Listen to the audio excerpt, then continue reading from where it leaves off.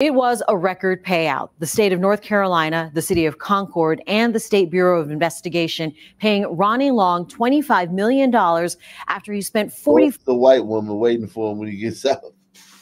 It's always a white woman. 4 years behind bars for a crime he didn't commit.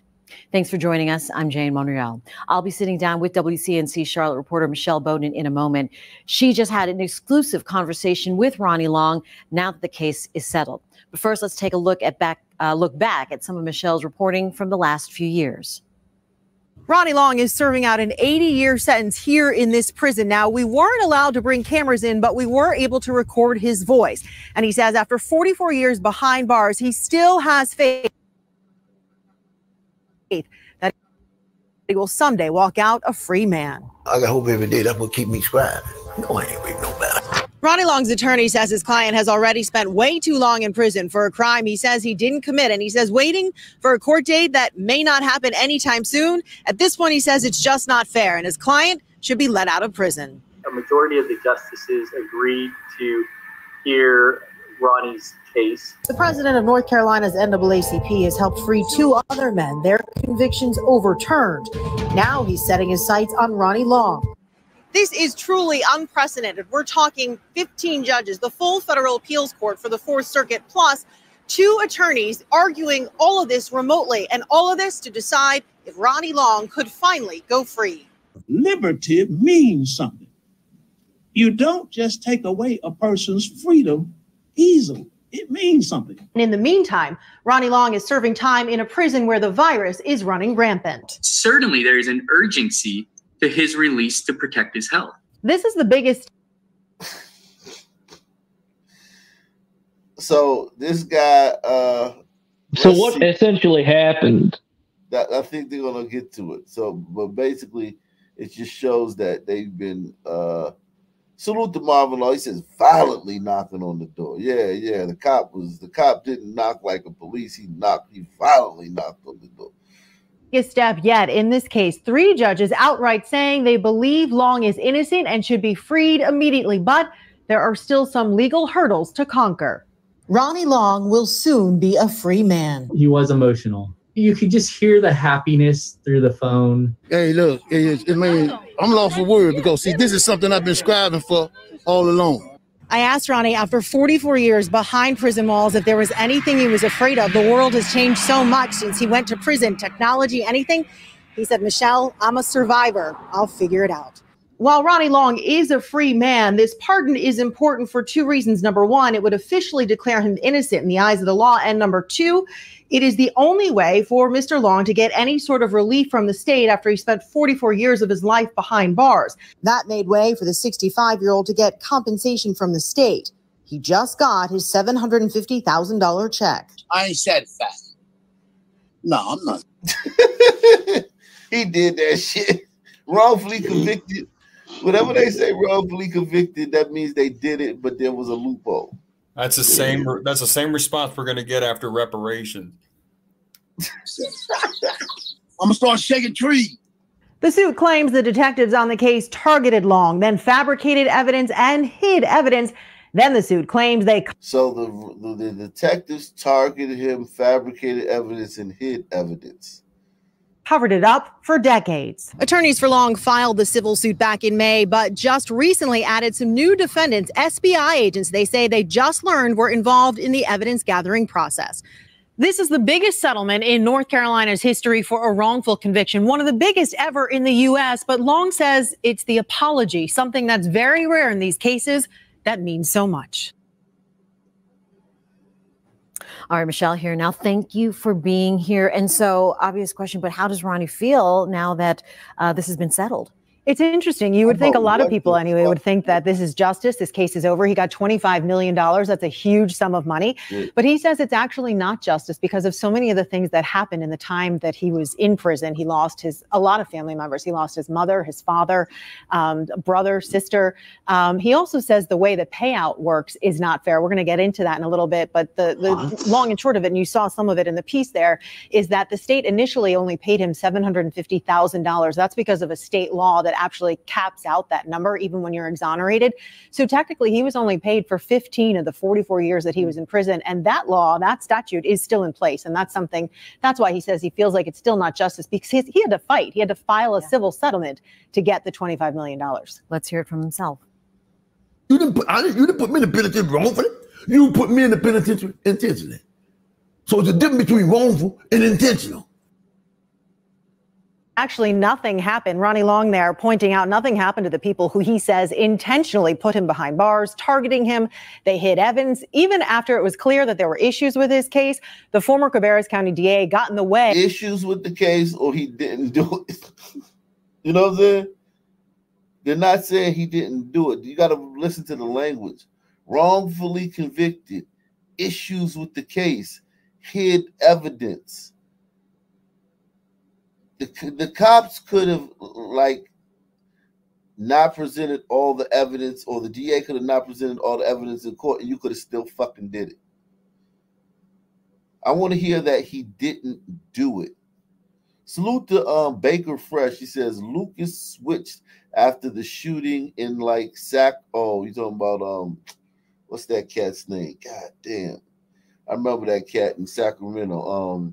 He had the Filipino girl, and once the black girls found out he had the Filipino girl, they stopped protesting for where the guy was asleep in a car with the gun. You did that for a while ago, I remember.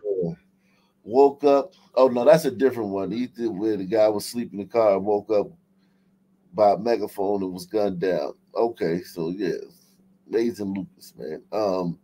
Yikes. Way of his ultimate release. Take a listen to what he says. If you got a chief of police and he's tampering with a jury list, if you got detectives that plant evidence because that lime green. Did you do it or not, brother? Did you do it? Look how old he is. You cannot compete with this. You just can't. Yeah, no, but I want to hear anyone say he didn't do it. You know what I'm saying? He didn't do it. Green toboggan, like I said, I had never seen that before in my life until they showed it to me in court. You plant evidence, you commit perjury, you destroy evidence. And you knew with all the things that you were doing intentionally, you sending me to death row. You were trying to kill me. And again, so when he talks about that, he's very concerned that no one ever chased the detectives in the case that went after him. The former DA hasn't faced any sort of retribution because of this. So that's one of the big concerns that he has in this. I want to hear the story of this, man. What is the Ronnie Long story? What happened? What happened? Let me see if I think I might have saved that. I might have had that. Let me see. What happened with our brother Ronnie Long, man? Oh no, that's the one that's the one we was watching. What happened with our brother Ronnie Long? What happened?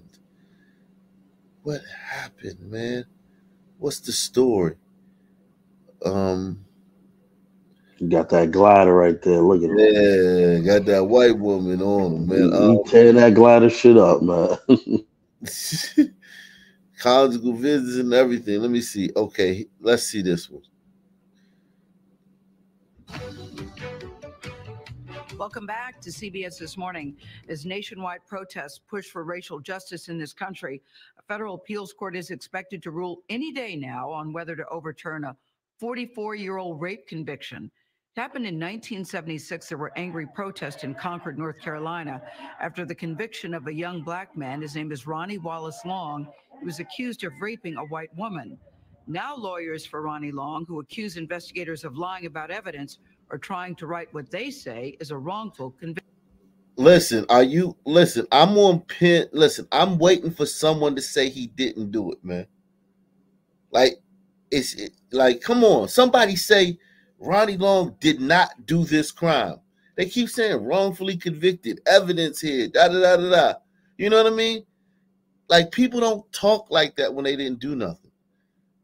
If my wife comes down here and says, man, you got your dick sucked at the strip club last night, I'm not going to say, man, you fabricating evidence, man. No, man. I'm Hey man, I did my live stream last night. I wasn't at no fucking strip club last night. You want to see my fucking live stream? You know what I'm saying? It's just weird when they don't say, when people, you know what I'm saying, when people don't say. Yeah, and I doubt in any of these videos they're gonna go through the evidence. You really gotta dig it up yourself. No, they usually do. They usually tell you what, not the evidence, but they tell you the story. Like, you know, what is alleged to have happened. You know, let's see, man. Conviction. Aaron Moriarty spoke to Long and his attorney about the case. Aaron, good morning. This sounds like a very, very upsetting and disturbing story. Another white woman.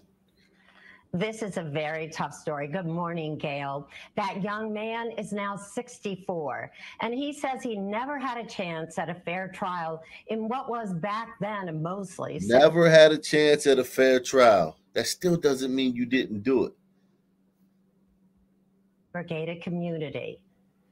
Segregated. You got a young black man in 1976 in front of a white Jew for a sexual assault. Yeah, but did you do it, brother? Did you do it or not, man?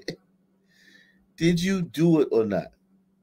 For sexual assault of a rich, wealthy white female. I mean, what kind of justice is that?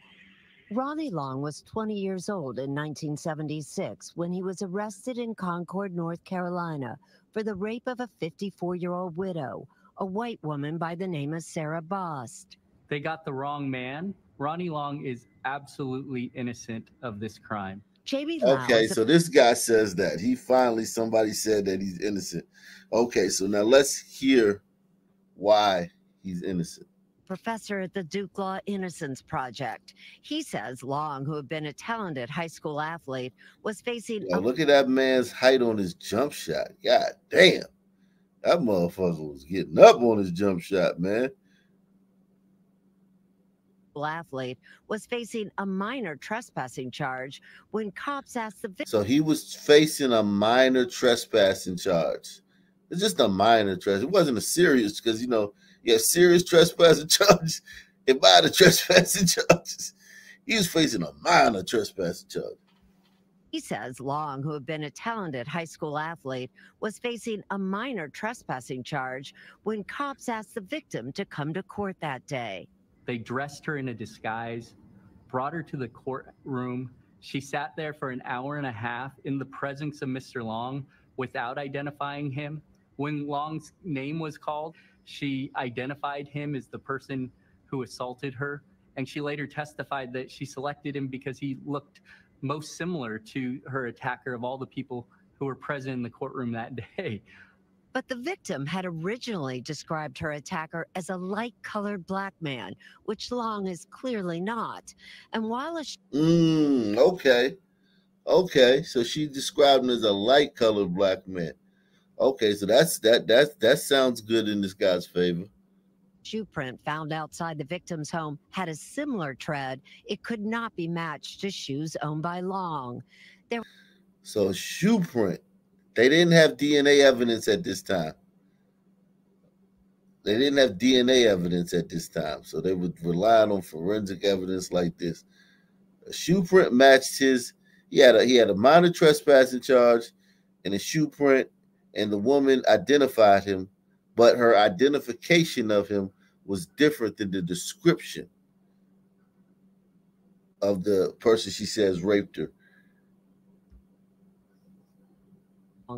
There was also clothing, including a black leather coat, found in Long's car that looked like what the rapist wore. It was a ubiquitous piece of clothing for black males at the time, in part because the movie Shaft had come out a few years prior. At trial, Long didn't take the stand, but several alibi witnesses... Hold on, wait a second. You're being charged of rape of a white woman in South in North Carolina, man, in the 70s, man, which we know means absolutely nothing. But you're being charged with the rape of a white woman, and you're facing what, 100 years, and you don't take the stand. What do you guys think about that?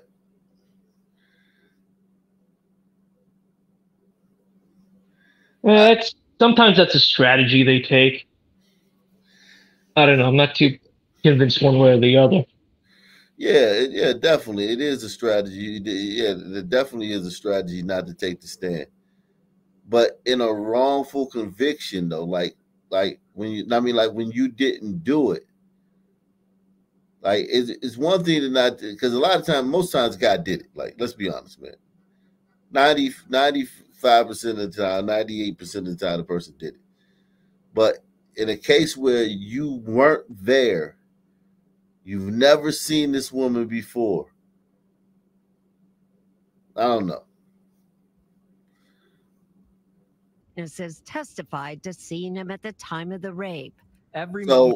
Several people gave alibis and said they saw him at the time of the rapes. So they said he couldn't have done the rape because they saw him.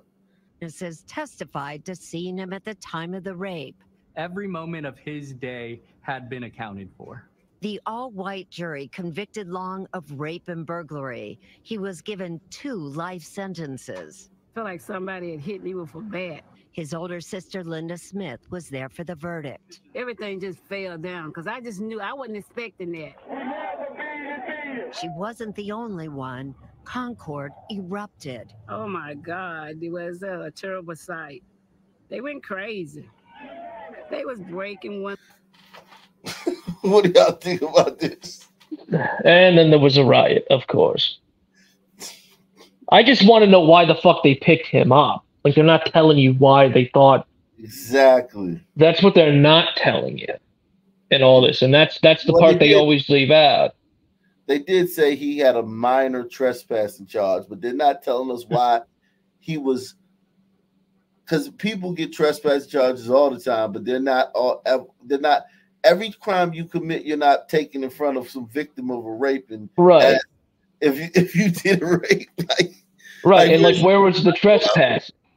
If I go in my neighbor's yard tonight and then he calls the police and the police come and arrest me for trespassing, they're just gonna take me down to the fucking drunk tank and sit me in there and let me go in the morning. They're not gonna fucking say put me in front of whatever woman got raped in this city recently and say that you do it. Hey, ma'am, is this the guy that raped you? Like, they leave so much stuff out, man. It's just crazy, man. And then the Innocence Project being behind it also makes the credibility shot. Crazy. They was breaking windows. They was turning over police cars. They was running out through the street. Jamie, Ms. Boss went to her death believing that Ronnie Long was the man who attacked her. Could she have been that wrong? She could have, and there's very clear examples of people believing with high levels of confidence that they have identified the right attacker, only to later be proven wrong. And then, about 30 years after his conviction, Long's attorneys learned that investigators had tested more than a dozen pieces of evidence and had hidden the results. They not only did they hide. So they tested a dozen pieces of evidence and hid the results. Evidence, but then they took the stand while under oath and lied about the evidence. Did the defense at trial know that there were 43 fingerprints found at the crime scene that didn't match Ronnie Long? They did not. Did the defense know that there had actually been a rape kit taken and evidence taken from the victim? They did not. Did the defense know that a hair that was found at the crime scene did not match Ronnie Long? They did. Yeah, but like, listen, there's hairs in my house from the people who lived here before us.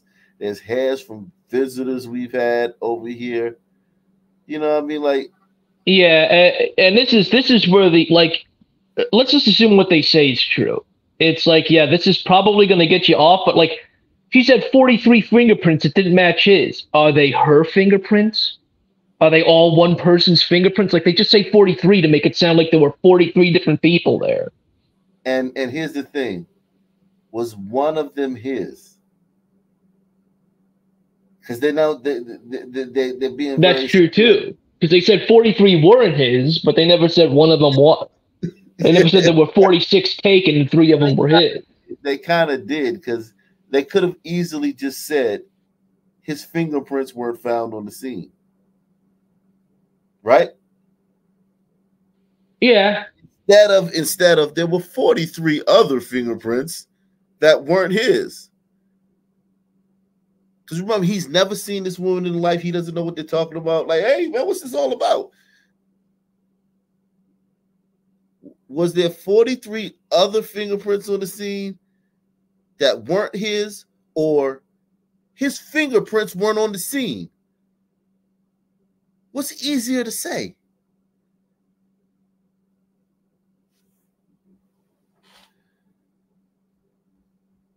Defense know that a hair that was found at the crime scene did not match Ronnie Long. They did not. My reaction was, oh, my brother's coming home now. They done found evidence, but they still ain't let him out. Long's only child, Carlos Spears, was 3 when his dad went to prison. Wow. He's now 47. I want the world to know that Cabarrus County locked up an innocent man, and they need to go ahead and give him justice. But in May, at a federal appeals court, the North Carolina Attorney General's office argued that none of the evidence hidden at trial would have changed the verdict. Okay, so they ruled that, yeah, okay, whatever, but he still did it. I want to see, like, what the story, man. What's the story? What happened? It's so hard to find out, man. Let's see this one. This might be one. Let's see this one. Black man, white victim, white judge, white. I didn't do it. I didn't do it. They, like, you know what I'm saying? Like, he hasn't once said, I did not do it. Press 1. Press 1 if you find that alarming, man. I'm just, I watch a lot of Columbo, man. Columbo is my favorite show, right? And one thing about Columbo, man, that I always love about Columbo, he'll let you talk. You know what I'm saying? He'll listen. He'll sit there and just listen to you.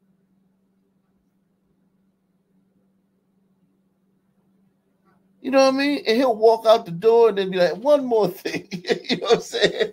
Like, it's just weird, man. It's bizarre the way, like, it's just not, like, if I didn't do something, I wouldn't be talking about white jury, white this. I'd be like, I didn't fucking do it. Also, white jury, white da. Black man, white victim, white judge, white DA, 12 white jurors, 1976. Nigga tell me I had a fair trial. What I had was a modernized lynching.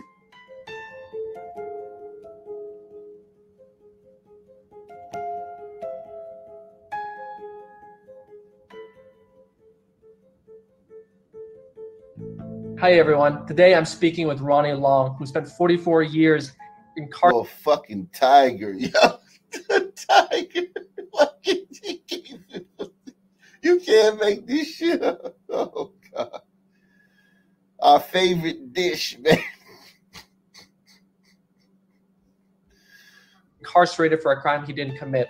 Ronnie's case was actually recently covered on the true crime podcast, Unjust and Unsolved, which tells really heart-wrenching stories about different people like Ronnie who were put behind bars for crimes they didn't commit and whose crimes that still actually remain unsolved. Thank you again, Ronnie, for being here with us and sharing your story. 44 years for a crime you didn't commit is a sentence that it's a nightmare, isn't it? To live 44 years inside an institution, yeah, that's exactly what it is. I'll give him that. I will give him that. I'm reading the University of Michigan law website and getting a little bit more. So the reason they picked him was apparently he was the Welcome back to CBS This Morning. Go ahead. He was the suspect of another rape that happened in D.C., and they found his social security card at the crime scene. but they didn't have a positive identification from the assailant. Stop. What crime scene did they find in Social Security at? The one in DC or the one in Concord, North Carolina? Not the one in Concord, the one in DC. So there was a rape. Found his. He was already a suspect. In another rape. Right, and then and the place he was arrested for trespassing was a public park that was a mile away from this crime. So that's a huge piece of evidence to leave out. Oh no, well, let's not say evidence. That's a huge piece of the story for us to have watched 3 or 4 videos on this and no one told us. Press 1. To have watched 3 or 4 videos on this story and no one told us that he was a suspect in another rape in another city. And that is criminal journalism, man. That's criminal. Wow. Go ahead. Go on, man. Go on. Yeah, so they suspected it to be him, and apparently so the guy came into her house, and the way she described it is he had a knife to her neck, asked for her money, and kept trying to push her head down while he took her to another place in the house to rape her, rip her clothes off and everything, and then kept pushing her head down, saying, "Don't look at me." And she did describe him as a lighter, yellowish, not normal looking black man. But when she was taken to the courthouse, like they said, and people came in, she immediately identified him. So maybe I don't that whole thing with the Social Security card, I can't believe they didn't do anything more with that. But they said he lost his wallet or some shit. It's like, I don't know how your Social Security card ends up at a rape scene, but listen, that can happen to anybody, man. You never left your Social Security card at the scene of a rape. Yeah, you have you've done that. Oh, you said once? Okay, yeah. Yeah, once. Yeah, once. Yeah. But yeah, like I said, there was a reason they picked him. It wasn't like he was just, hey, there's a black guy, let's get him. Yeah. Yeah. Wow. So yeah, that makes sense, man, because it's like they always leave so much out and they always talk so weird. The things they say are always so weird. Like, yo, man, accuse me of rape, man. What, man? The fuck, man? Get the fuck up, man, motherfucker. I ain't do that shit, man. Rape who? What the fuck is you talking